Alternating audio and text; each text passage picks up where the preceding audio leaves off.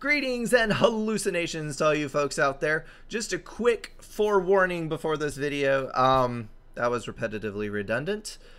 I just got off of a 13-hour work shift and I'm in a fairly good bit of pain at the moment, so this may not be my best work, but I figured you guys still deserve a cast because I did miss one day last week, so I'm going to go ahead and jump into this, do the best that I can, and you guys will be able to see how I perform at my worst. If you want to make a game of it, count the screw-ups, tongue ties, and mistaken names in this game, and add your total in the comments. See, there's one right there for you, and we can have a little fun with that because there are going to be quite a few tongue twisters in this game, I guarantee you, because the game is on 4 versus 4 Canis, and for some reason the entire Southern team decided to go hot pink.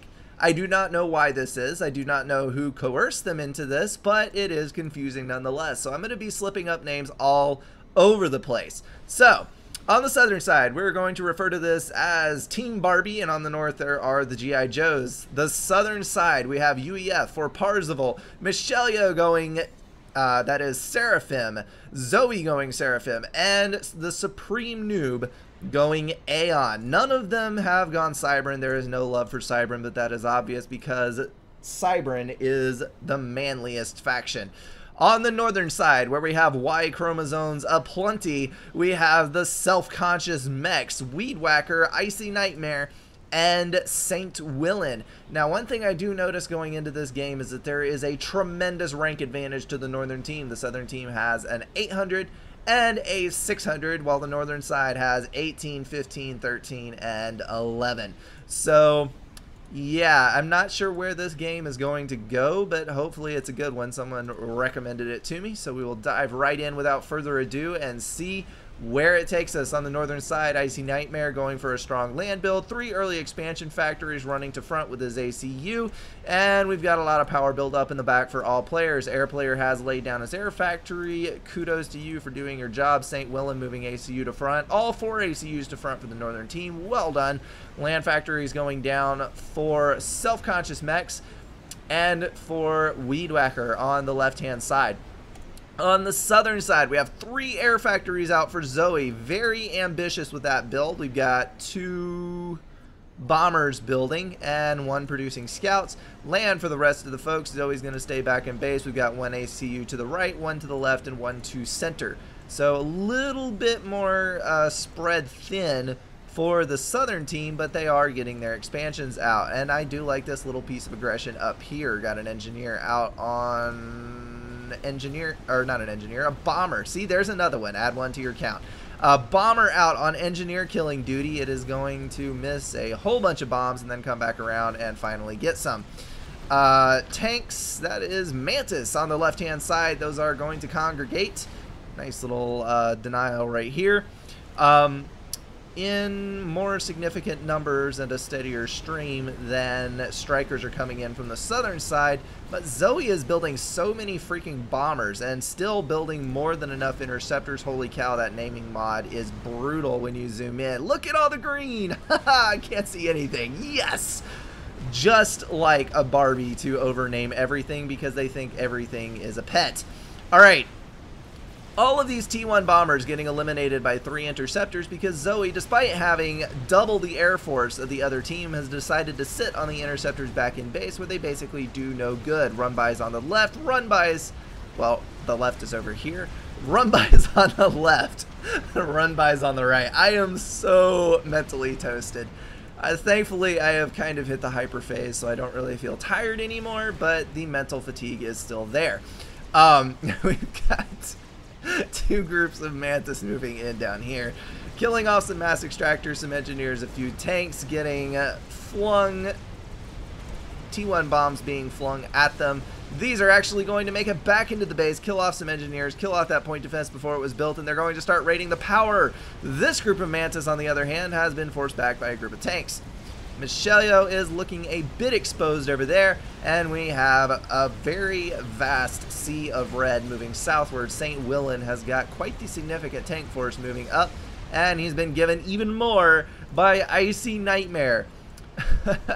There is so much red flowing down the right-hand side of the map. It must be that time of month for the Joes, but thankfully all of the Barbies on the southern team have the solution to that, and hopefully they will be able to stem the tide.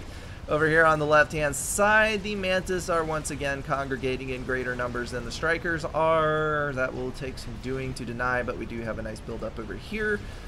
This is going to be where the action is, though. So many tanks engaging over here. Hopefully the Auroras can kite it out. You're going to see how well they do. Very nice on Michelio's.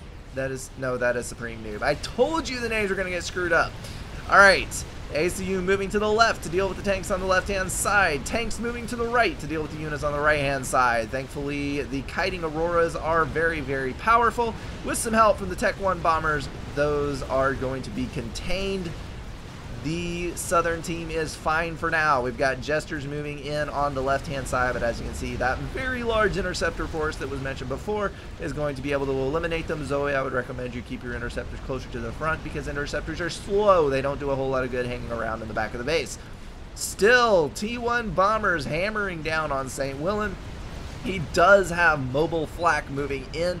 Thankfully, that will give him a little bit of a boost. Michelio did a whole lot of damage up here, actually. I caught it out of the corner of my eye, but I forgot to mention it. He did kill off 3 Tech 2 mass extractors in the north and had to run back. It looks like Icy Nightmare just took 2 tack launchers. He's going to start trying to dodge. Let me slow this down a bit. You can see how he's trying to keep his ACU as close to Michelio as he possibly can. He also has a tack launcher, but the UEF, he is choosing to go for more eco. So we got to see how well he can dodge. Tech 1 Torp launcher. That's going to be the kill shot. Icy Nightmare has been eliminated by 3 tack launches from a player 500 below his rank. Why he was that close to another Torp commander, I will never figure out, but close he was, and that was nasty. Kudos to Michelio for eliminating that player. Icy Nightmare lamenting the fact on the left-hand side. I know he should have caught that. He's a good player. He should have known better. St. Willem is at 1,600 health. 2 bombs from Nothas. He's going to go down. So that is 2 players eliminated off the northern side. I never saw that coming.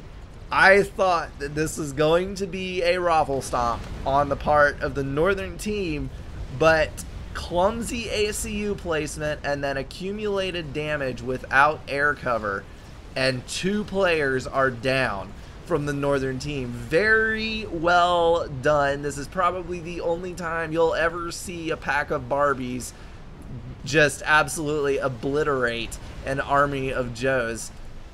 I don't know if they pimp slapped them to death or what happened there, but it is what it is.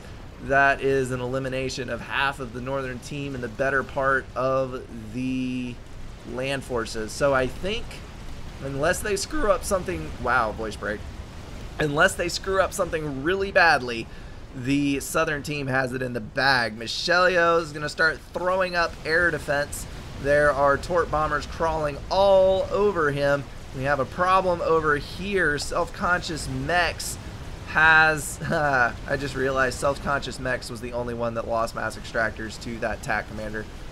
Funny. Self-conscious Mex is under fire from a fairly significant group of Tech 2 units. He's not throwing down point defense. He's not doing anything. He's not bringing units to the front. He's leaving his ACU out there to die. Why would you do that to yourself? Notha's coming in, landing bombs. Tech 2 forces are going to kill that off. He was in the process of building a quantum gateway and Tech 3 power generator, but he had his ACU hanging all the way out here completely unprotected. Well, he had some units with him, but he should have started running back long ago.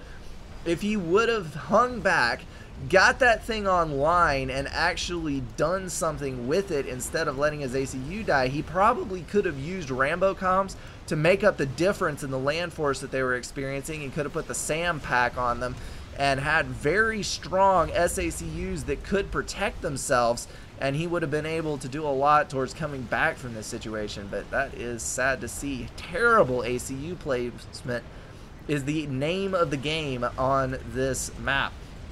Alright, building Corsairs for the purpose of anti-air is the last thing that you want to do. You need to go listen to my tutorial series on the air units to see what you should have done on this situation.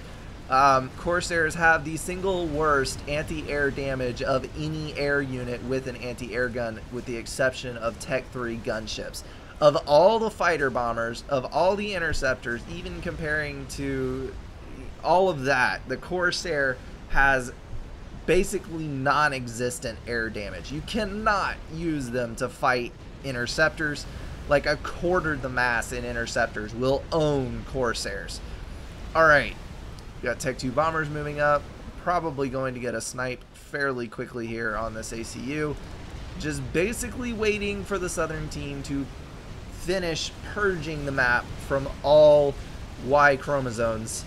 That is going to be coming up shortly. I do believe there's an ACU. No, that's not an upgrade. He's still building point defense for some reason, even though he's being attacked by air. Why you would be doing that, I don't know. He is being hammered by Nothas. He's going to start an ACU upgrade, I know not what, and he's basically lost his entire Air Force. So that is the end of it. This is the end. Alright, there's the nuke. That is game. Alright, folks. Count up your tallies. Post them in the comments. I really don't care at this point. That is the end of this game, the end of this cast, the end of my day. I am going to hit the sack, and thank you so much for joining me for this just endless ramble of nonsense. Hopefully you will join me for the next one. Alright, guys. See ya.